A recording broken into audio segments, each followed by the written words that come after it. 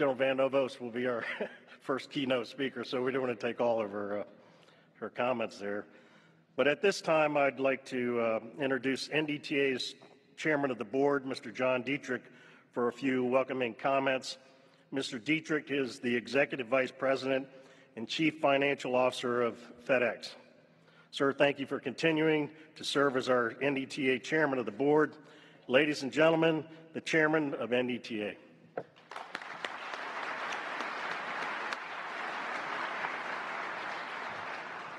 Thank you, Andy, and good afternoon and welcome, everyone. Thank you all for joining NDTA and US Transcom for our fall 2023 meeting. It's an honor for me to be here and to be chair of NDTA.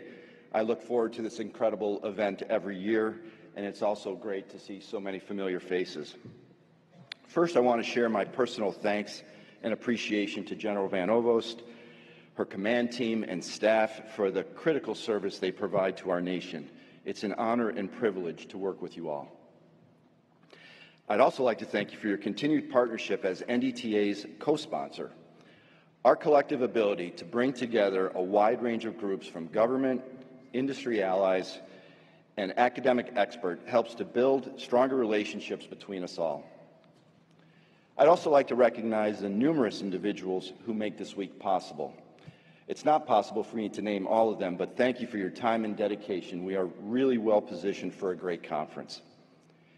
As you'll see throughout the schedule, time has intentionally been carved out each day for networking, and as General Van Ovost just mentioned, that's really the goal here. Please take advantage of the opportunity to discuss new ideas and continue to build relationships among the best and brightest gathered here this week. For nearly 80 years, NDTA has brought us together to share expertise, solve problems, and encourage continued collaboration. The generation of ideas and actionable service from this group have impacted communities spanning the globe during both times of peace and times of turmoil, exemplifying what it means to be an ally and partner. There is no more time for us to work together collaboratively than there is today. The security environment around the world continues to rapidly evolve. Every single group here has had to adapt to the changing geopolitical landscape over the last number of years. While the challenges are always changing, one thing that does not change, and that is NDTA's dedication to serving as a trusted environment to address the nation's needs in the fields of logistics, transportation, and passenger travel services. I've now had the opportunity to work for three great companies that are industry organizations: United Airlines, Atlas Air, and now FedEx, all who are members of this great association. With each of them, I have witnessed the critical importance of outstanding logistical capabilities and preparedness. From vital disaster relief to utilizing transportation networks to support our troops and our country, vigilant logistics readiness serves to protect our nation, makes the world a safer place, and positively alters the lives of so many for the better. Although I just recently joined FedEx, I have worked together with and been a part of the FedEx craft team for over the last 20 years in my role at Atlas Air. And my shout out to the Atlas Air colleagues that are here today. I've long admired FedEx's commitment to using its outstanding global network when the world needs it most and when called upon in partnership with the U.S. government. This includes through the extensive work FedEx has done in the CRAFT program, as well as its instrumental work distributing critical vaccines as part of Operation Warp Speed and delivering baby formula as part of Operation Fly Formula. And like my time at Atlas Air, and like Atlas, FedEx is always there to answer the call. My hope for you this week is that you take full advantage of this forum and use the time to engage, learn, build relationships, and spark new ideas. There has never been a more important time for these discussions, and I ask that you just take full advantage. Enjoy the week, and I look forward to meeting as many of you as possible, and thank you for this opportunity. Thank you.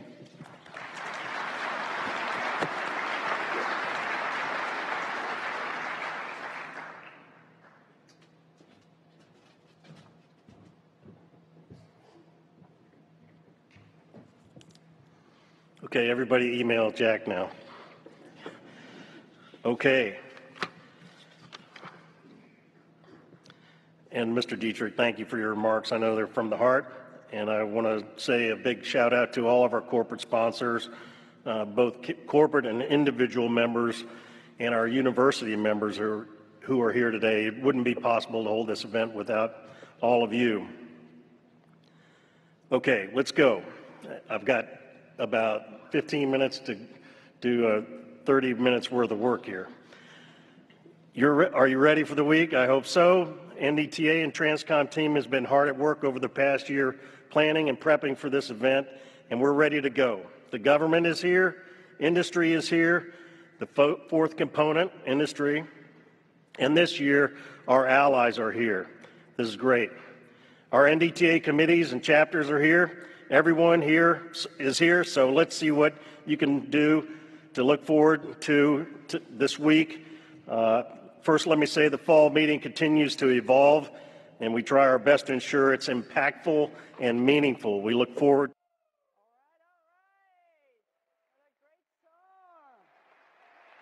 We are the people that can deliver what our nation needs from our military services, our civilians, and commercial industry. Our fourth component. Together, we make up the Joint Deployment Distribution Enterprise, the JDDE. And we are very pleased to have our allies and partners with us today from across the world.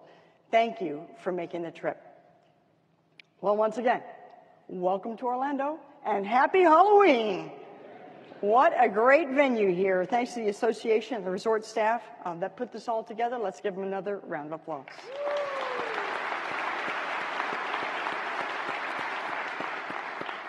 The National Defense Transportation Association strengthens our team of teams by enhancing cooperation, and it's paying off. I want to thanks again to the chairman, John, and Andy. Where'd you go? There. Our president and CEO, thank you so much for your indispensable leadership.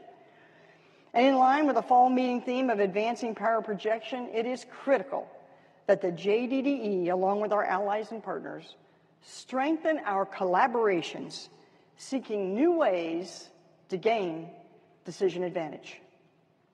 Today, I want to share with you what that means. And to do that, I'll unpack some current enterprise threats, how we're mitigating them, and some emerging challenges that we must face together. Finally, I'll recognize someone who epitomizes the spirit of this association. To remain effective in the future, we must adapt now while we have the opportunity to act. We must help leaders at all echelons preserve time and create better options, a decision advantage. Now, this concept is not new. This entire team has performed incredibly, and the thousands of people that you serve are grateful. But good and purposeful work is an infinite endeavor, like Simon Sinek said. And that endeavor is challenged in this decade and during this week as we are challenged to stay ahead by accelerating change in how we provide precision logistics, by accelerating change in how we achieve a decision advantage. At or greater than the velocity, scope, and scale of the changing character of war. Because that's what our adversaries are doing as well. This is our inflection point. As President Biden shared, we must sharpen our competitive edge for the sake of our children. The underlying might to accelerating this change through the inflection point is all of us. The challenges posed by this. Sorry, a little early. By, with, and through our commercial teammates, our allies, and partners, we are underwriting the lethality of our combined forces. So thank you for your active engagement as I elaborate on my vision and charge. A year ago, I shared a picture of the strategic environment from the President's national security strategy. And the recent disorder in the Middle East reaffirms this is still a decisive decade. In Europe and the Indo-Pacific, Russia and China continue to undermine the international rules-based order through a changing character of war using gray zone tactics that threaten our global logistics infrastructure. These actions can test all of us. Home is no longer a sanctuary. It is a jungle out there. Now let's take a look. The challenges posed by the CCP and the PLA are complex and require a coordinated response. Some fishermen have completely stopped sailing out of fear of being harassed by China. Philippine resupply boats and the Philippine Coast Guard hit with water cannon and subjected to dangerous maneuverings by the Chinese Coast Guard and militia vessels. China regards Taiwan as a breakaway province, and countries that establish relations with the island soon find themselves at the receiving end of Chinese anger. Make no mistake, China is pressing forward with an aggressive modernization and expansion of their military capability. With the supply chain crisis putting a spotlight on ports around the world, China's outsized role in the global economy is front and center. The use of large ink at ports around the world could subject sensitive U.S. military logistics to more surveillance by Chinese intelligence and military operators. But that's not all. Huawei is also seen as a cybersecurity threat to the U.S.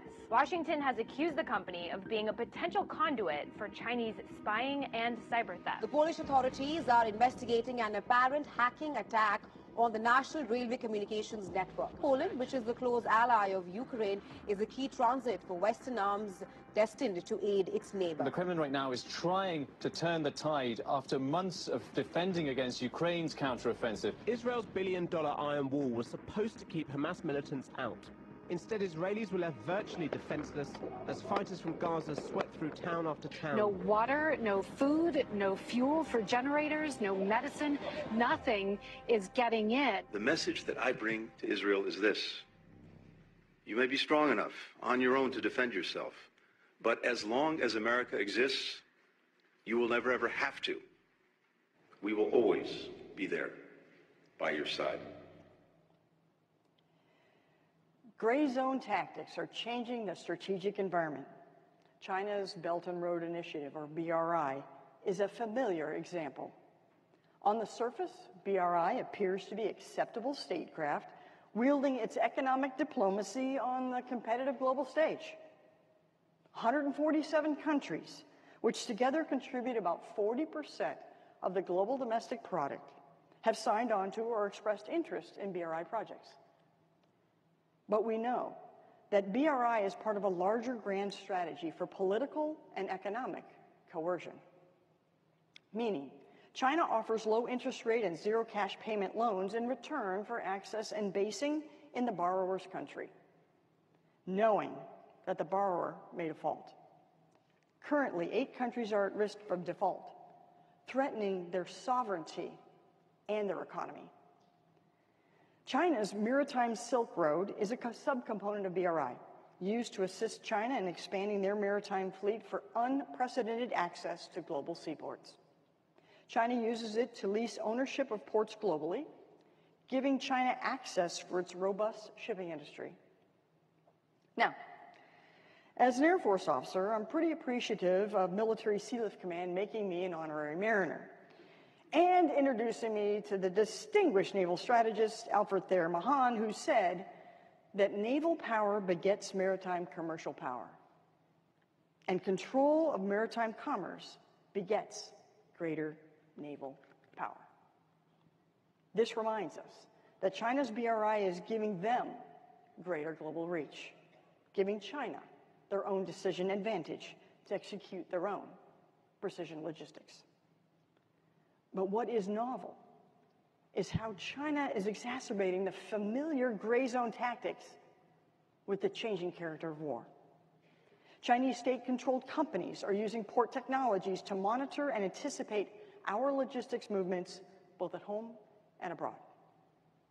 By gaining access to data, they gain an advantage that enables cyber attacks that can restrict our freedom of maneuver and disrupt our supply chains, potentially causing physical harm. China's decision advantage is also found in their cyber capabilities, which are being used against all of us. Just last month, the Cybersecurity and Infrastructure Security Agency published an advisory with the FBI and China about China's cyber actor called Black Tech. They are targeting corporate headquarters and subsidiary companies, exploiting their data and their systems with root access to routers, posing threats to the logistics enterprise. Cyber physical attacks, that is a cyber attack that can cause a physical action, can also affect our critical infrastructure, enabling China to disrupt our government services, power, communication, and water systems. This is not just a possibility. These capabilities have been on full display in recent years, with the Triton malware attack in 2017 marking a turning point for these kinds of cyber attacks. Triton, they targeted the oil refineries in the Middle East, you may remember. Once inside the industrial control systems, it denied the use of safety controls to alert the facilities of dangerous conditions, presenting a physical threat from a cyber threat. All of this means that China can impact or influence logistics at the heart of our commercial industry, right here in the U.S. and abroad. China has also fielded hypersonic missiles, and Russia has actually employed their own in Ukraine. These long-range weapons threaten all of our ports, our fuel storage sites, our stockpiles, our warehouses, and marshaling areas. Additionally, mass drone attacks can overwhelm the battlefield and have caught the world's attention. From Russia using the Iranian Shahad drones against Ukraine, to terrorist groups using them in the Middle East. The lesson here is that air power is now democratized by any power that had the means and the will to challenge us within our own territories. Now, China and Russia know that strategic mobility and power projection are critical to our combined operations. So they're preparing to deny, degrade, and disrupt all nodes through all networks. They know that our relationships are a center of gravity, where any friction between us can erode our trust and undermine our alliances and agreements, which threatens our cooperation in operations and activities and in investments, and threatens our ability to seize the initiative and integrate all of our efforts. Now, I don't want to spook you or anything. This isn't a Halloween horror movie. There is hope, but it takes resilient relationships to seize the opportunity. Difficulties mastered are opportunities won. Winston Churchill once so eloquently said, "The threats against us may be daunting, but we know how to tackle tough challenges. We master difficulties and turn them into winning opportunities, something you've clearly demonstrated many times over the years. You've exercised our collective decision advantage to ensure victory, a decision advantage that is noble in saving lives and promoting our shared values and international norms, a decision advantage that improves our decision quality to preserve time and options, which encompasses anticipation and disciplined initiative to shape the systems, processes, authorities, and outcomes while we have the opportunity to act." Just look at Ukraine. It's been just over a year and a half since Russia's unprovoked invasion, and we have provided critical support across multimodal missions, showcasing the entire enterprise's flexibility. Now, these numbers only capture portions of the immeasurable work that you have done. Together, we've synchronized capacity and demand, allowing your teams to anticipate the requirements before they fully materialize. Yet we're still agile enough to respond to fluctuating demands, embracing the thrash, and ensuring the flow of aid is met at the speed of need. Thank you. And this past February, our collective response in Turkey and Syria helped millions after the earthquakes. More than 20 NATO allies and partners worked together and extracted over 1,000 survivors from the rubble. Our ability to respond to tragedy came from years of exercising decision advantage, which laid that groundwork to shape systems, processes, and authorities. It enabled us to deliver hope and relief. President Biden recently elaborated that it's our collective values that make us partners and encourages each other to achieve such noble outcomes. Shared values and outcomes also include our ability to deter conflicts. Deterrence is most notably displayed during exercises, which are crucibles to reaffirm our partnerships. Exercises gives us opportunities to develop those insights and foresights to shape future operations, activities, and investments, further preserving those time and options when we need each other the most. Opportunities. From Ultimate Caduceus to Mobility Guardian, they've all certainly provided this. And your service this past year has been vital. So let's take a look and see how we have achieved decision advantage together.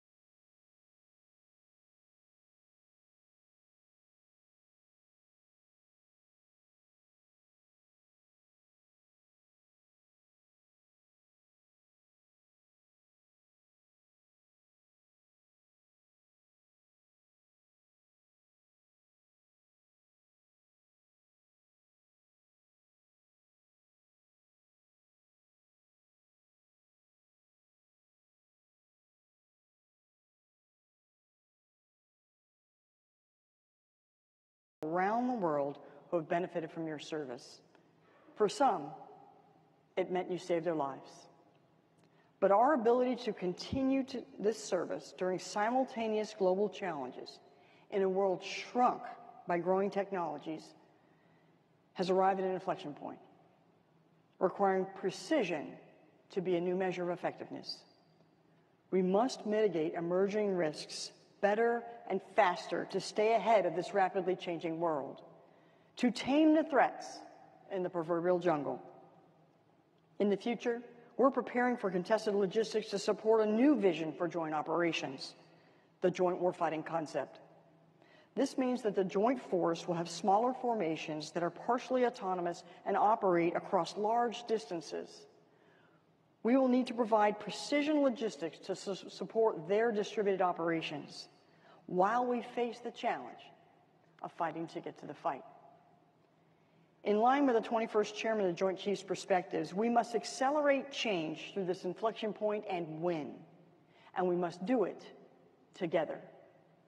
That means we must rigorously evaluate innovative and novel approaches to old problems, seeking decision advantage at every turn.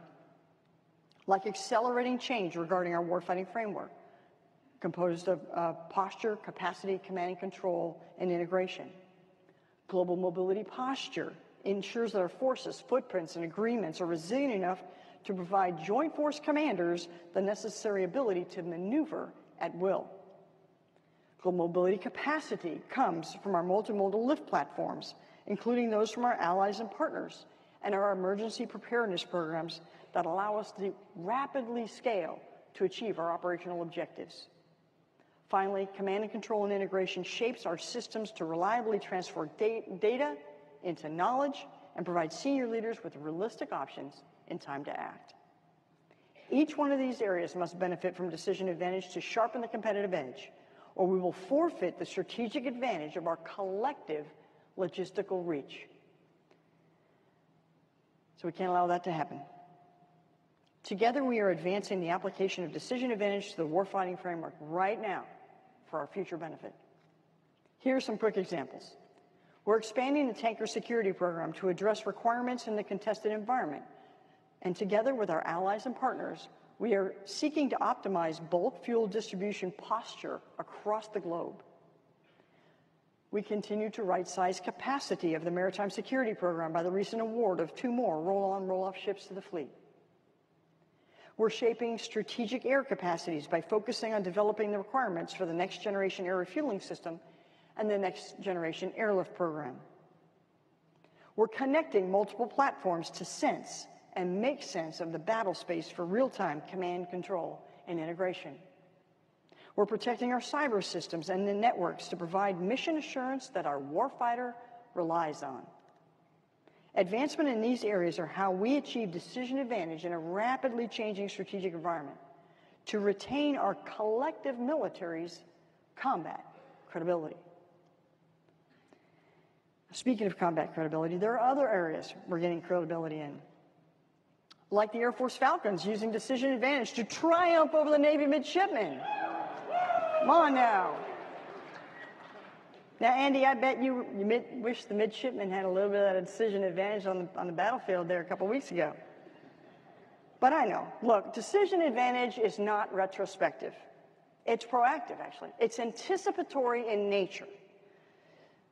So, General Lawrence, it's coming. I think the Black Knights are going to need some decision advantage this Saturday, huh? Bring it. Now, just, I was kidding, teasing my Army brothers. No, not. Beat Army. All right, let's get back on track here. Foundational to credible capacity is readiness. Take, for instance, the U.S. government surge sea lift ships. In 10 years, more than 50% will reach the end of their service life. For this reason, Transcom supports the Navy strategy to recapitalize the fleet for readiness by acquiring used sea lift vessels. The Maritime Administration, supported by a broad interagency effort, has purchased the first 5 ships of our recapitalization plan, recovering our capacity by 1.1 million square feet in 2 years. Simultaneously, as funds are appropriated, building new ships for national strength complements our recapitalization strategy. Decision advantage is also extending into our new responsibility as the single manager for global bulk fuel. A new mission that we're excited to lead and synchronize across the joint petroleum enterprise with DLA Energy, all the services, combatant commands, the Joint Staff, and the Office of the Secretary of Defense. In the last year, we began to shape and scope global bulk fuel end-to-end, from source of supply to consumption, partnering with all of you to bring integrated options to the joint and international force. But we need to get at standardizing executable contracting processes to command and control in a denied and degraded environment. We need to finalize scale rapidly and finalize console requirements, which is enrichment of fuel while underway. Patient movement is another area where capacity will be critical in any future conflict. Casualties in any large-scale conflict will be heavy, something we must prepare for. We project that the available capacity will not meet expected demand. A possible innovative approach is a commercial solution that mirrors our military capabilities in a framework similar to the Civil Reserve Air Fleet, but with civilian medical crews and equipment to provide that en route care. This framework needs continued discussion to refine the vision and ensure that our warfighter is cared for. Command, control, and integration across the JDDE can also be seen in our developing IT system called the Joint Transportation Management System, or JTMS. It is one of the largest non-weapon system IT reform initiatives in the Department of Defense, and it's laying a foundation that will enable end-to-end cargo and passenger processing with near real-time in-transit visibility, empower the warfighter with the flexibility to respond to dynamic requirements, and enhance the health of the Transportation Working Capital Fund by exercising greater accountability and auditability. This enterprise needs the capability as soon as possible. Finally, we need to go long, even further on decision advantage, like up into space. Spaceborne velocity can penetrate the thick canopy of the strategic jungle and deliver unprecedented logistics. The Department of the Air Force's Rocket Cargo Vanguard program is developing this type of point-to-point delivery predicated on streamlined rapid launch approvals for airspace safety, supply chain integration to minimize time to launch, and the development of robust ground infrastructure. Another go-long example is the investment in small modular nuclear reactors for the commercial shipping fleet. It will promote cleaner fuel solutions while extending the range of port-to-port operations around the globe. Our countries are innovating at an incredible speed across a variety of capabilities, like 5G, electronic vehicles, artificial intelligence.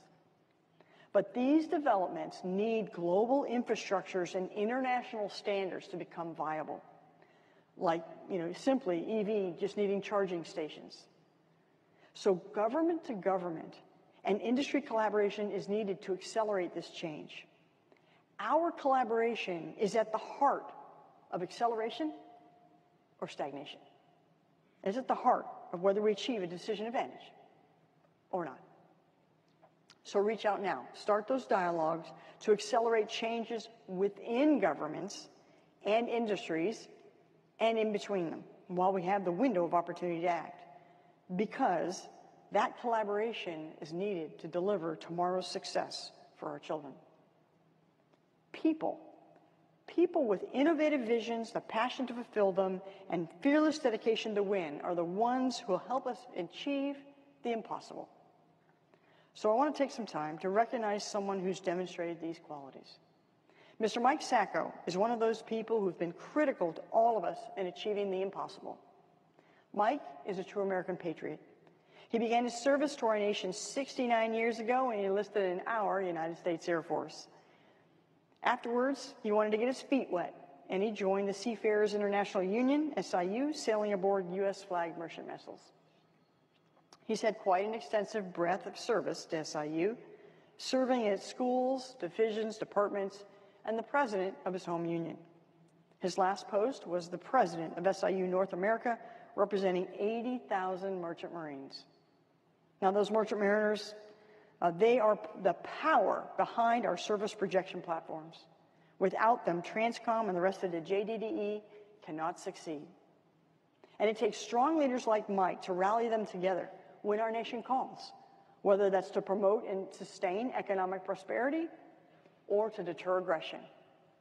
So with that, I'd like to present Mike with U.S. Transcom's Pegasus Award.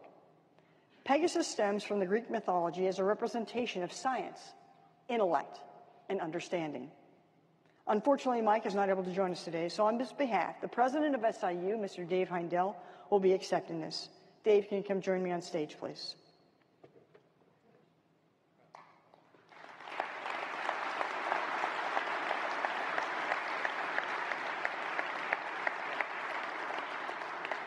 Thanks.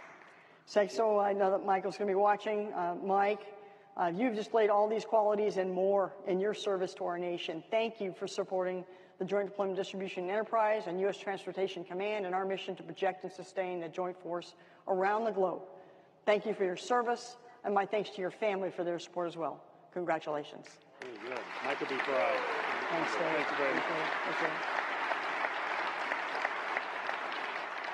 Now, if you want to know where that trophy actually is, it is so large that I had to task my SDDC commander to send it door to door on surface, right to his house. All right, as I close up here, General Brown recently published his message to the force, and he reminds us why we're here. Our nation needs us, ready to fight today's battles while preparing for tomorrow's war.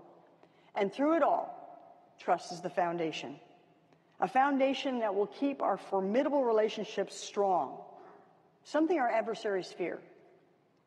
Our coalition and the broader rules-based order on which it's built gathers strength and trust through debate and tough discussions. Disagreements can look like weaknesses to the casual observer, but these discussions are what creates resolve, fortitude, and progress. It means that we have the respect and the willingness to listen to each other. So let's keep these relationships alive and do the hard work now to preserve time and options as the jungle grows. Our nations are depending on it. I trust in you, and that together we will accelerate change and achieving decision advantage in this evolving strategic environment, in this decade and this week. Thanks for being here today. Together we deliver.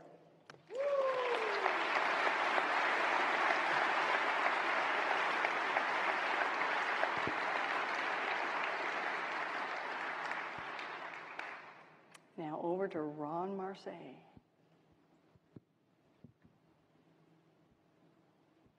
All right, we got several questions coming in. For those that are using the app, a reminder, that little question mark at the top of each event, that's what you push, and go ahead and enter your questions. So, ma'am, the first question, what, if any, strategic gaps are your top priority in supporting both the national defense strategy and what the combatant commands need to meet the immediate threats in their AORs? Yeah, thanks. You know, with any conflict or contingency that's going on around the world, I looked at three things. I looked to my posture, I looked to the capacity and my ability to command, control, and integrate into what it is the combatant commander or the secretary needs. So I want to bin it because it's important, right? Allies and partners, the access, spacing, and overflight that provide us that infrastructure around the globe, not just for U.S. Transportation Command, but for you, our fourth component. It's incredible, right? Like no one else can do this. We are the best at what we do in the world. Right? And so China has a big maritime industry, okay, but they don't have near the kind of access that this team together, when we work together, can bring together. So when I think about access, spacing, and overflights, that continued relationship building, that trust, that partnership, that building that interoperability. So that's one of the first things I talk about with the secretary anytime we have something coming up is where are we on that, and how do we work closer with our allies and partners to support them in their needs and to essentially expand that team of folks that have shared international values. So that's foundational. Capacity is what everyone likes to talk about, you know, things, the ships, absolutely, you know, having the sea lift capacity, having the airlift capacity, I mentioned, next generation airlift, next generation air refueling, some critical capabilities there that everybody depends upon, okay, if we go around the world. And you saw your remarkable results in those videos. It's incredible. It's incredible what you're doing today into the Levant, into the Middle East. You just blow me away, right? But that capacity is finite. So again, building those relationships so that we can expand that capacity with commercial capacity when we can, but if not, ensuring that the capacity that we do have is credible, it's ready, we've got the parts, and that we're connected to the battle space. So that along the thing area, but that's all for naught without the people, right? Without trained personnel that can get after the problem, that can operate the machines, that can be part of these teams of teams. And so the training to get to what I call the high-end training for the logistics fight, that's critical. We got to provide the right venues. We got to help with exercise, and that includes the exercise we've been doing with commercial partners. We have to expand that, right?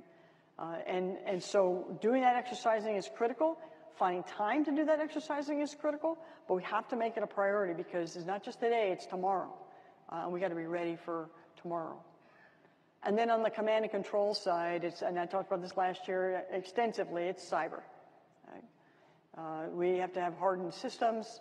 As you know, we do the majority of work. We press government data outside our own little locked-in Department of Defense systems, but we need to be able to do that. We need to be able to do it securely. So encryption, our ability to communicate and secure government data.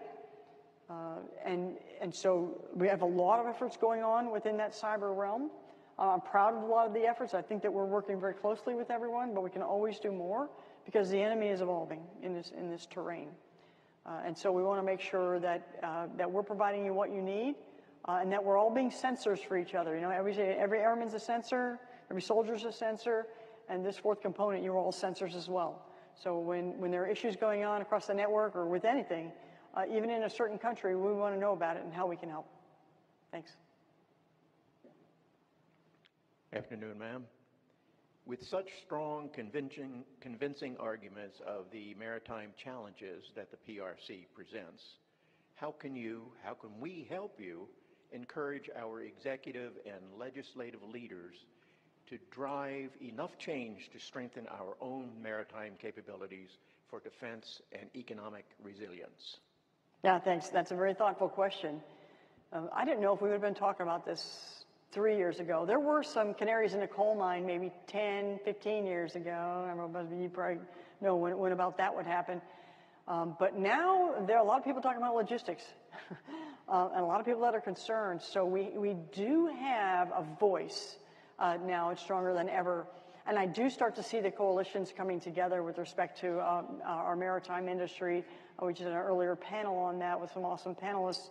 And I know with Marit here is in the House.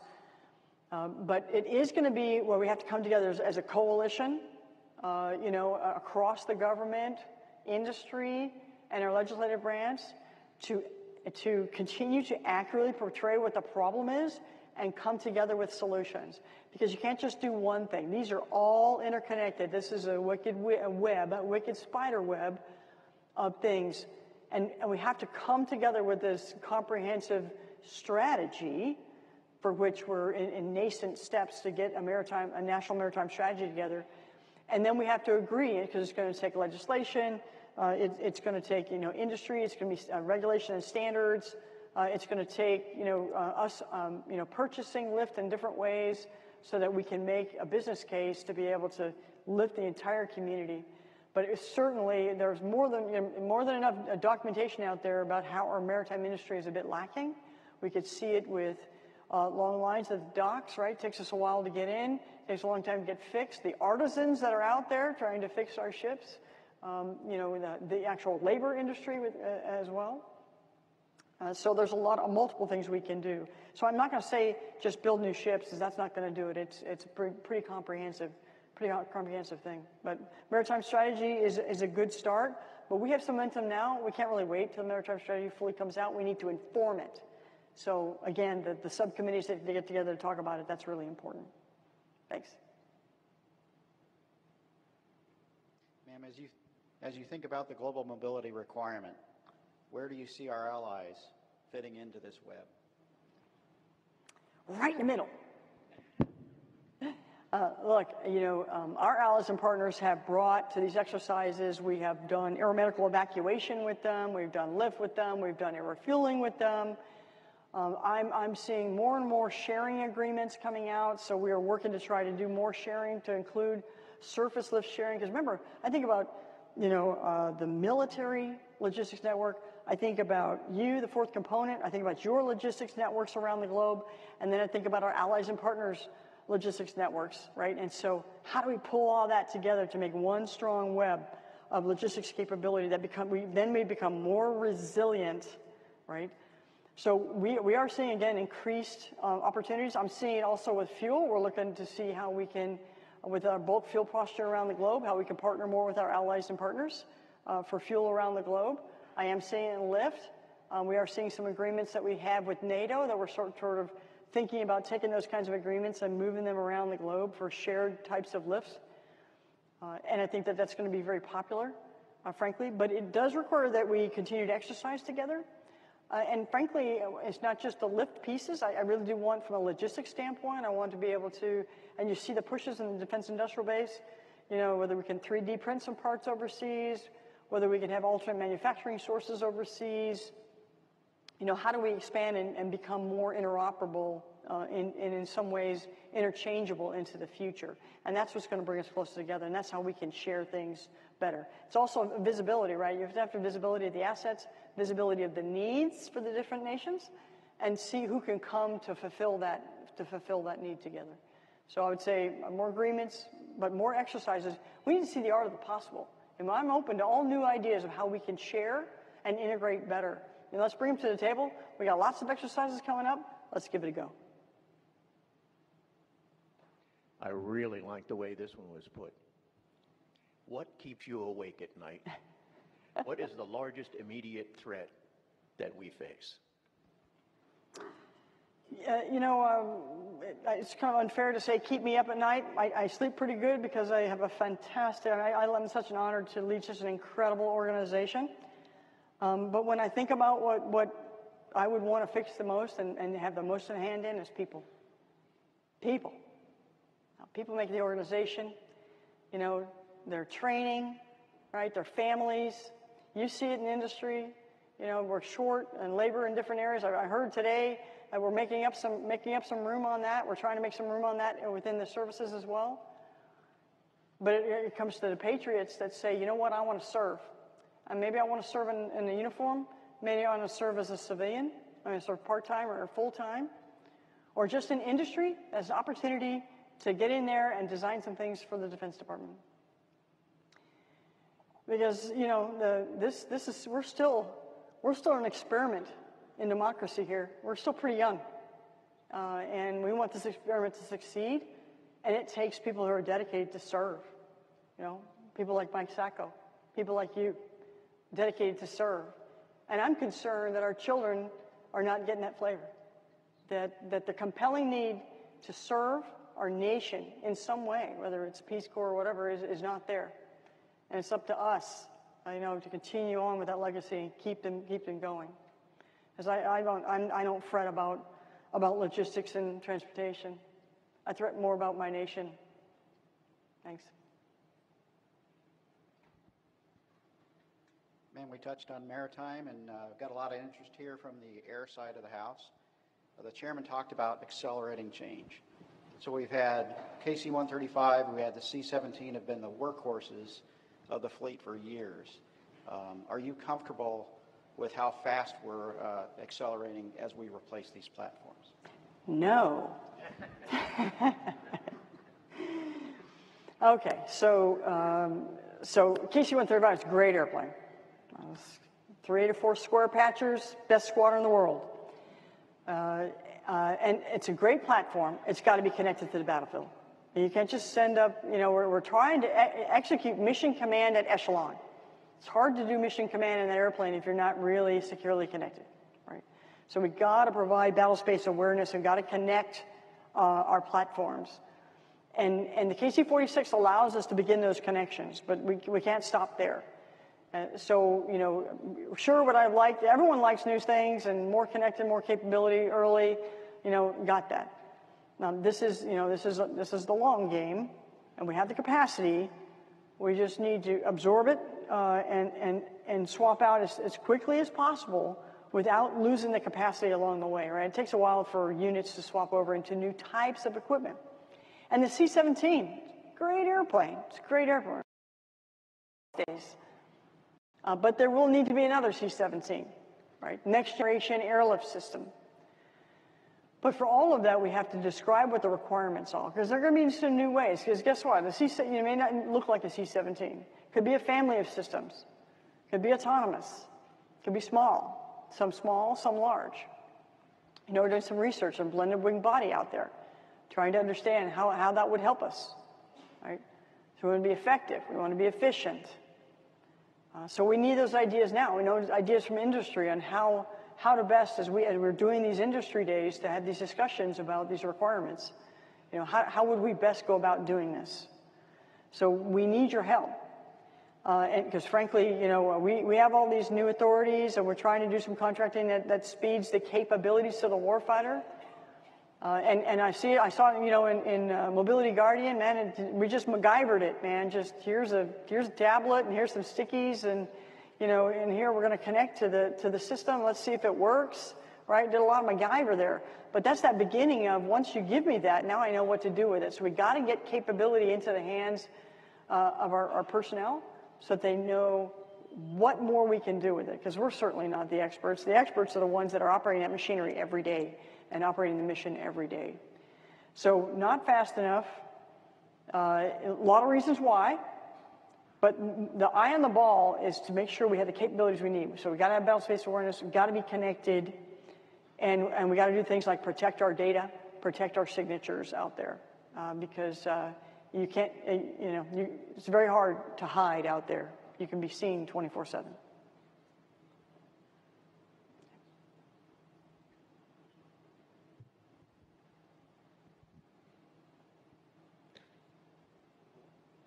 Man, we've got a kind of a global question here. With Ukraine going on, now Israel is going on, and you've got the Indo-Pacific, one of the largest theaters in the globe.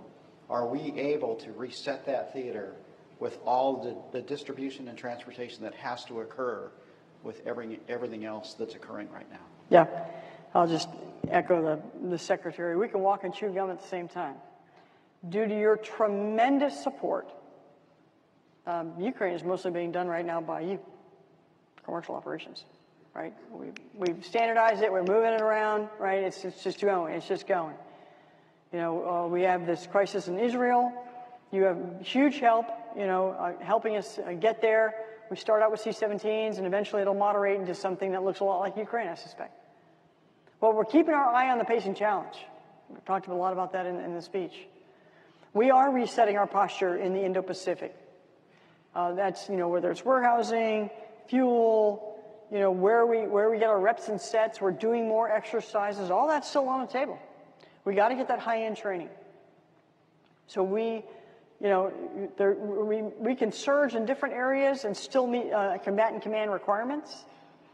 And that's all because we have learned, we have been shaping those processes and authorities and capacity just for these kinds of moments. Right? I mean, we do a lot of planning in the military. We plan, then we replan. Plan for options. And you have provided us the time and options necessary so that we could surge C-17s for Israel. Otherwise, it wouldn't have happened, right? And this is what I would expect around the globe. And we're still doing exercises, and we're using you heavily out in the Indo-Pacific, right? So, again, we can't do it without you. And you're the reason that we can take certain things and surge in certain areas. But we absolutely have our eye on the ball out in the Indo-Pacific. And you'll see that more as we have more structured exercises, something called a Joint Force Rehearsal that we'll be doing out in the Indo-Pacific with all of our allies and partners here into the future. So you're in high demand, and logistics has a seat at the table now, and I'm super proud. And again, I'm honored.